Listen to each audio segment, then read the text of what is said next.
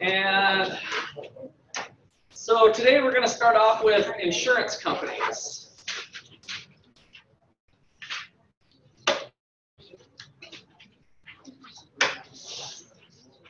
Insurance companies and probably pension funds. Let's see where we get.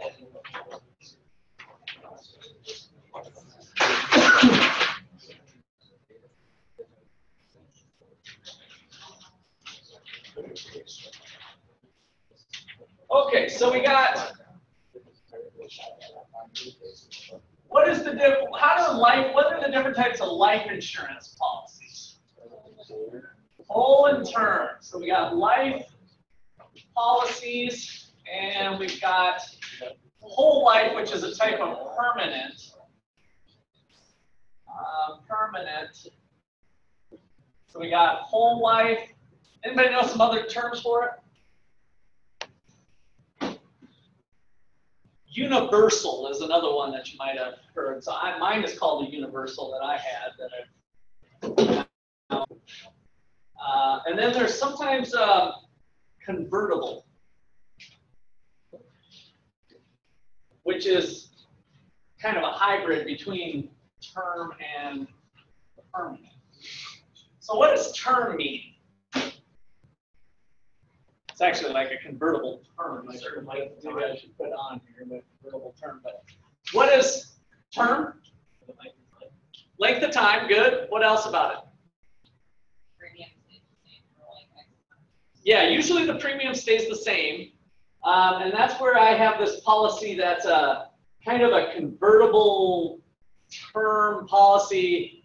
It goes until I'm 80. I just did this review. I should know that better. I think it goes till I'm 80. I think it's almost 75. But if you can't buy a term policy for longer than 30 years, nobody will sell you it. So if you're 20-something years old and you want a term policy, you can get this convertible term that allows you to go to age, maybe this 75, I can't remember, 75.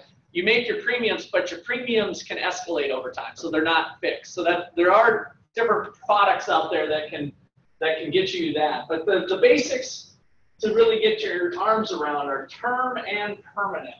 So with term, you have a length of policy. Could be just anything, but usually up to, most of them are less than or equal to 20 years. There are some 30-year products out there. Some 30, but not as common.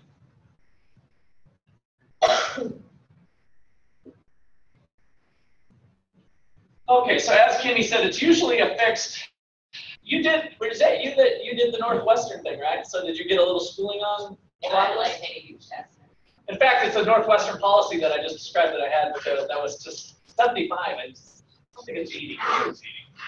It's bothering me now. I probably should know it. So it's usually fixed when it's a term policy like this, 20 or 30 years. Fixed payment over the term. And then how do you collect? Kind of a fun question. You die. You die, which is kind of bizarre, right? So paid out at death. What happens if you don't die? Pays out at 100. Not term, but. Yeah, no, I'm on term. So what happens if you don't die during your 20-year term? It just poof, it just disappears, right? So there's no payout. All the money that you paid just went straight to the pocket of the insurance company. So it's paid out at death if dead during the term.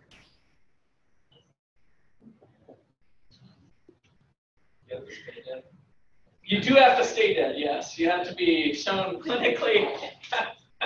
It's not good enough to just have your heart stop and then, yes, you have to stay dead. So paid out at death. If you don't die, policy just expires. Policy expires without payout if you don't die.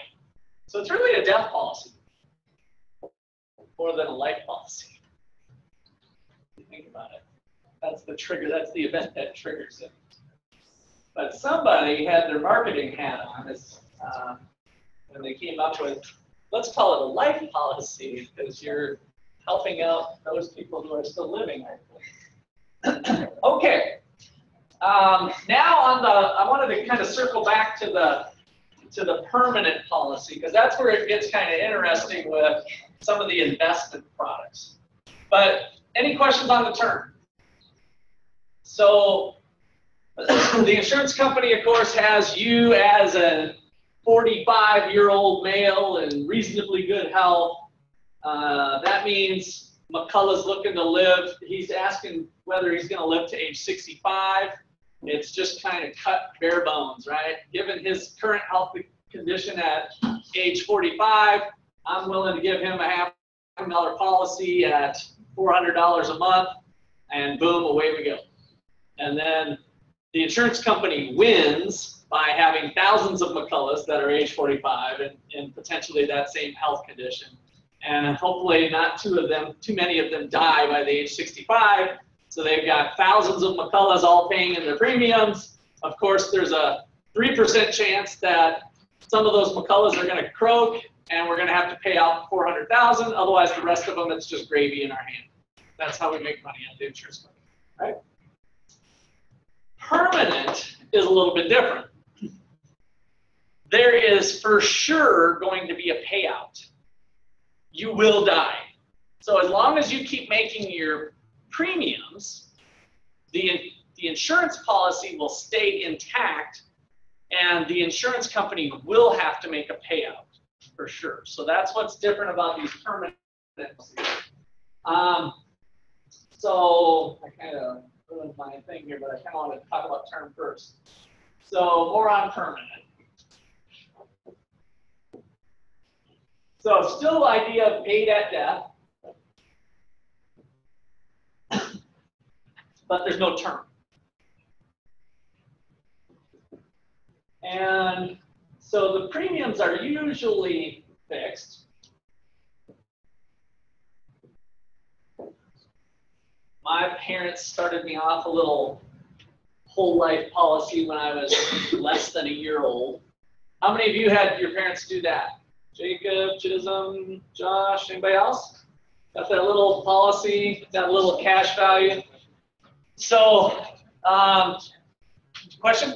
Yeah, I was just curious. So if you have like a permanent one, like forever, Yeah. the longer you get more in when you die. Okay, that's where we're going to get to. Yeah. So so some of the other features of this is that you can build up a cash value.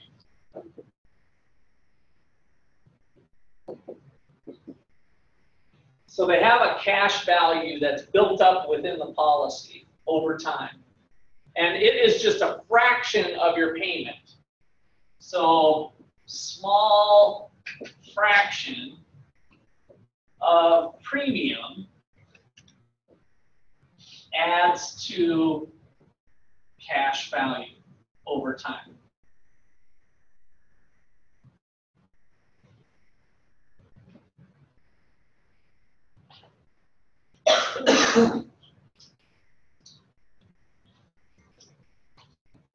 So you got a couple things going on. You've got your policy amount. So the paid at death is your policy value. I don't know, Kimmy, is there a better word than that? Do you remember from your class? I might come to you now. I feel like there's another word, but it's basically I have a $300,000 policy, right? It's the death benefit. Death benefit. That's what I'm looking for. Paid at death, the policy value. This is probably a better word. Death benefit. That is how much you're going to get paid at death.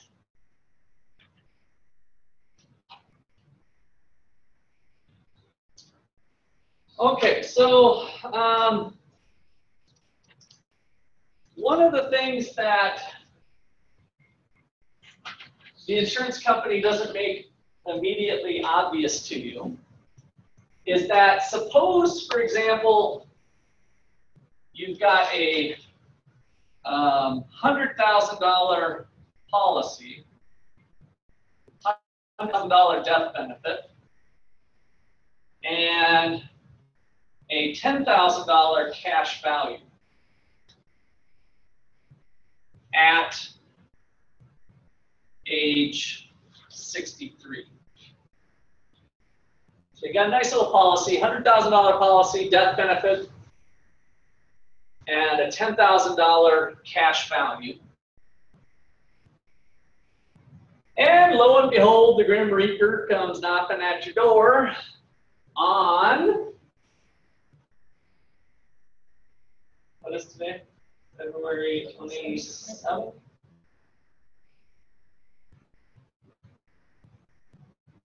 Dead. Okay. So boom. What is your payout on this policy? Kimmy, 100,000. What about my cash? Like double edged here. Yeah, it's gone. So the cash value is kind of built into the program is what they want to tell you, which is true. I mean, they're not completely hiding this from you, but they're kind of hiding this from you. Because let me give you another scenario. You can borrow against your cash value.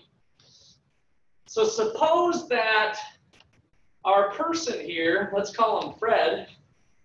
Fred borrowed against his cash value February 26th, even though that was a Sunday, so not quite a business day. Bear with me. February 26th, Fred borrowed against his cash value. So he's got $10,000 in his hand that he has to kind of pay back the insurance company, but it's really his money anyway. So you can actually take some of that money, and then he dies the next day. How much does he get at death? No, he still gets the $100,000, and then he's holding the $10,000 cash. That's the little secret that the whole life policies don't make explicit all the time. So the cash value can be borrowed against, but it was your money anyway. In fact, you don't have to pay it back if you don't want. There's some premiums, possibly premium changes in there because you have to pay the interest. But if you croak, your policy is dead. No, you're dead. Your policy's dead too, actually. They both kind of end together. So this is one of the reasons why Dave Ramsey and myself are not fans of the permanent insurance. That feature of it is a little unsettling. So if you take the loan out, you will have to pay back it at an interest rate. So the company loans you your money, because in order for the policy to stay at its value, you're going to have to pay that back. But if you happen to die the day after you take out the loan, you essentially got $110,000. Whereas if you don't take out the cash value, you just have your death benefit of $100,000.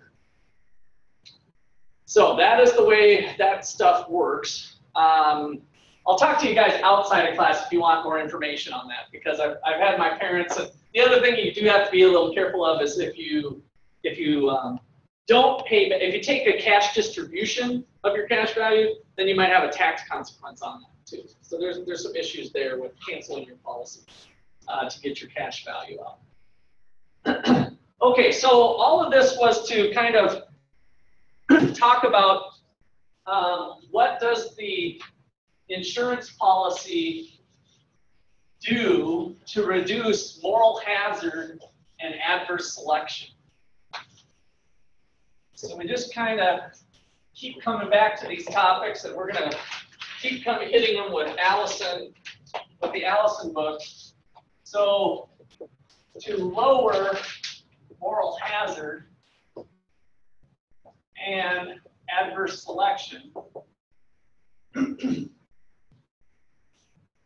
what do insurance companies do? Health screening, yeah. So you have a screening and an application.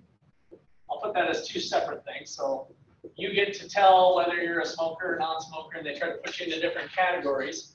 So it's called a screen in general, but screening literally with taking your blood and weight and all of that stuff for health purposes if you're getting a life policy. Okay, what else is done? How about the policy structure itself, the way payouts are done and other things? What do you usually have to do? Yeah. I had a question. The Obamacare affect a lot of that? Or is that more like just health? That's more health. It's more health related, not so much insurance related. What else and this is going a little outside of life insurance, by the way, car insurance. What are some things that reduce moral hazard and adverse selection? What's that? Yeah, looking at financials, okay, what else? When you actually have an event, a car crash, what do you have to pay? Deductible. So those are co-pays. In the health insurance field, we have co-pays to try to reduce moral hazard. If you didn't have, okay, oh, I got a little sniffle, I'm gonna go run to the doctor if it's all free, right? So they have money that's built in through deductibles and co-pays. Co-insurance is really kind of a co-pay, but it's another buzzword, co-insurance.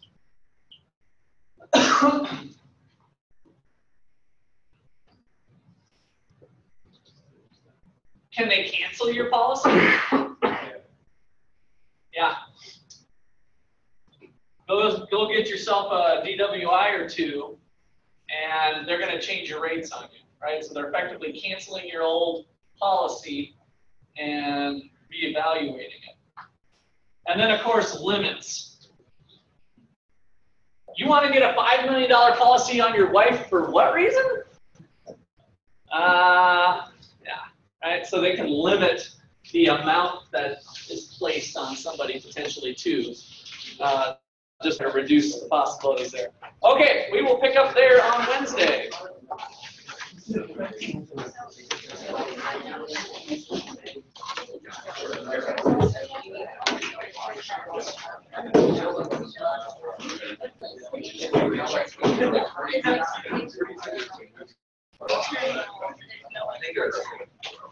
Kaylee, I emailed you. Do you want to chat right now a little bit or get started? Yeah, I know you did.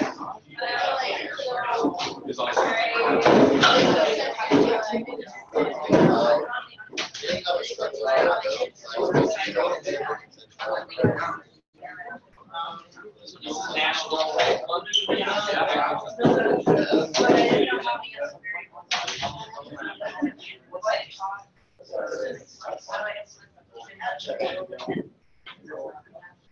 What did your papers do?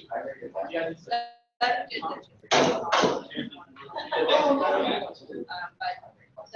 And what area? So you're trying to do? You're going to do just national, not Kansas. Or what? I was going to do overall, but then I started thinking of this one to urban versus rural. Yeah. Right, and you have to narrow down. So I guess be mindful of the data.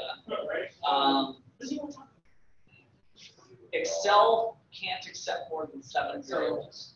So you're limited by Excel for that. So you start doing dummy variables or other things, and you might want to put more stuff in there, but you are going to be limited to that anyway.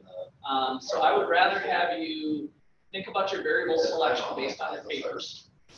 And if there's a variable that you'd like to put, but you don't have data for, you might still talk about it.